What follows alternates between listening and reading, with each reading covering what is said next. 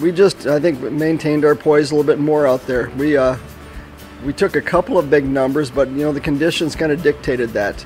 But other than that, we played pretty solid for the whole tournament, really. Just to stay patient. You can't force anything in conditions like this.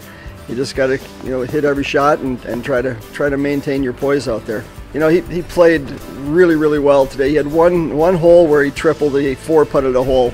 Other than that, he was so solid. I mean, he just the rest of the round he was 3 under. So he played very solid once again. We still need to find that consistency in the 4 and 5 guys.